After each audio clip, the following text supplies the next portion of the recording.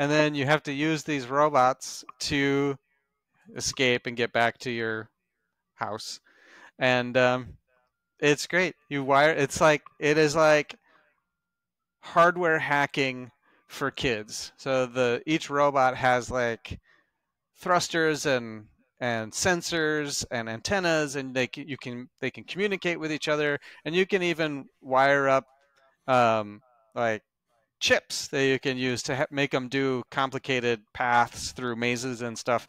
And it's all done with logic gates. So you have OR gates and gates and NOT gates, and then they it runs electricity through the logic gates, and that's how you control the robots. And the game is super fun and really, really hard.